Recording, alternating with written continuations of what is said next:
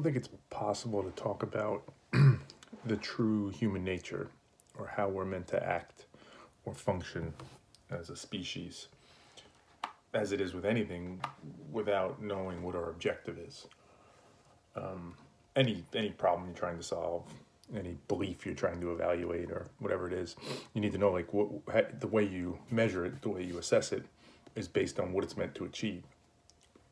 So as I've been spending time over the last week or so trying to think about what's the right way for us to function as a people, as a society, you need to address that first. And I don't think I have. And perhaps I haven't, because in many ways what you're getting at there is, like, what's the meaning of life? What's the purpose for us being on this planet? Once you know that, then you could start to assess what's the right way for us to act. And obviously that's a deeply, deeply complex, philosophical, difficult, if not impossible question to answer. And there's lots of routes you can go, right? Some people go the religious route and say the meaning, the purpose, the objective is based on some direction that's given to us from God or a God or many gods.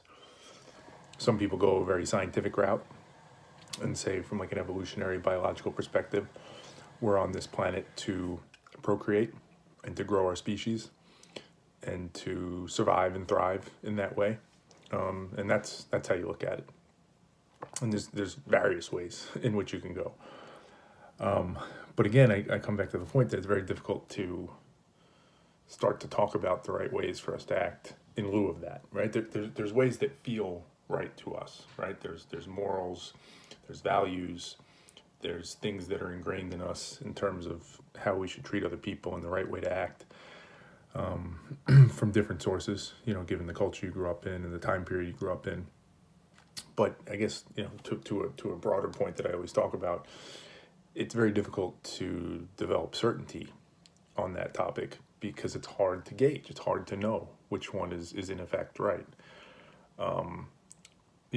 It's easy to say, well, you should treat people well. You shouldn't hurt people, right? That's a basic kind of moral value that you should hold.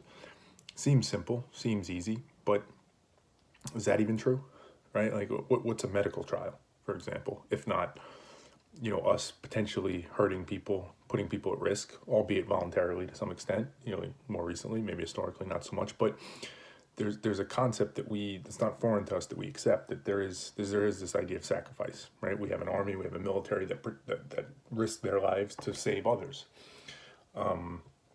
So the idea of, in the cliche phrase, you crack a few eggs to make an omelet, that's something we buy into. So even that becomes complex, right? And on a long enough time horizon, depending on the perspective you sit on, how you crack those eggs, how many eggs you crack, what type of omelet it's meant to make, to beat that metaphor to death, it becomes very subjective.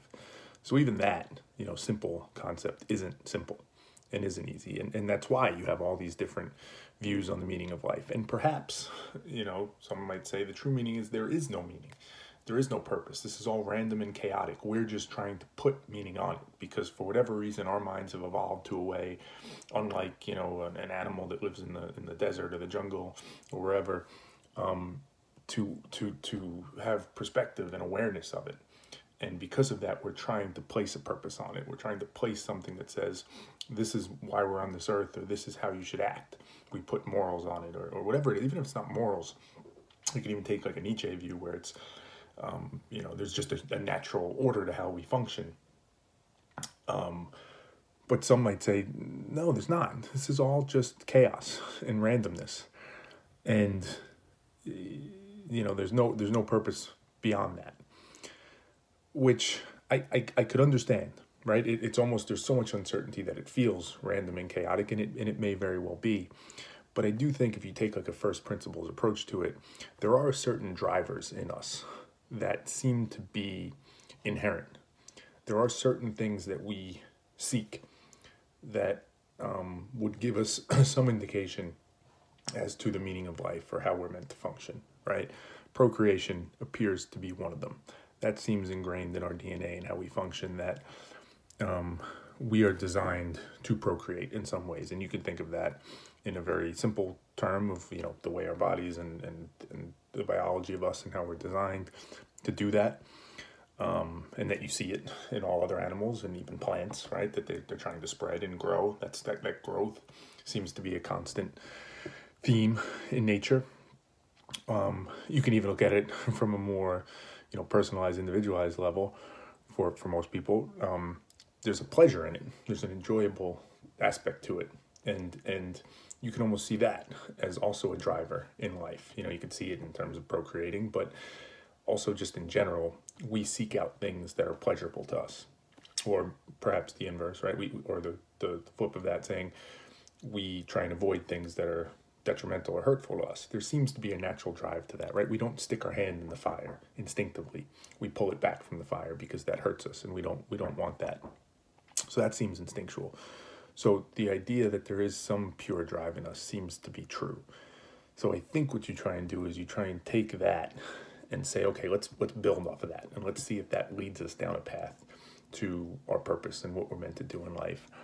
And where it takes me, and I'll end on this and more to come on it, but is that perhaps the purpose of it all, or what we're trying to do, or the way we should function, is to strive for efficiency, or said another way, minimize friction. Right? We're all here on this earth. Why we're on this earth, who knows? We seem to have some natural drivers, which are to procreate and grow, and seek pleasure, right? Those appear to be kind of base functions or drives that we have. So as we almost without any control push forward towards those things, what we should strive for, the way we should try and function, is to minimize friction or drive efficiency in how we go after those things.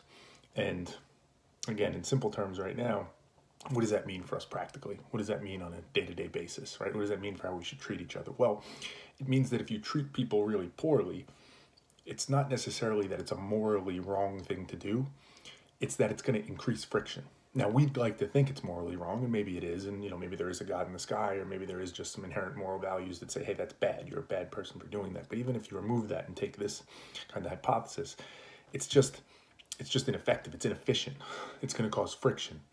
And if your goal is to procreate and grow the species and just seek pleasure as you do that and minimize pain, that friction is going to go against that. And that's what you want to avoid. So all the things that we try and abide by and act as in a culture, that should be the goal, is to minimize that friction. And when something increases friction, when something becomes inefficient in allowing us to act towards that way, perhaps it's a single person or group that's acting very selfishly towards their own benefits, and it's hurting lots of other people in some way. Again, it's not necessarily that that's a morally wrong thing and that's why we should stop it.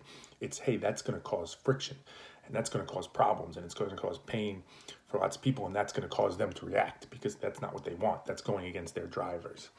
So it's almost a very, obviously a logical first principles base view of it. It's not to say that it's right, but I'm trying to kind of build it from the bottom up, right? And there's so many unknowns in this, so you can't know for sure, but you have to start somewhere. And in effect, that's what I'm trying to do. So I'm not trying to dismiss, a biological view of it. I'm not trying to dismiss a religious view of it. I'm just trying to see where logic takes us. If you start very simple, where do you go? And I think you have to continue down that path and see and question and probe it from all angles.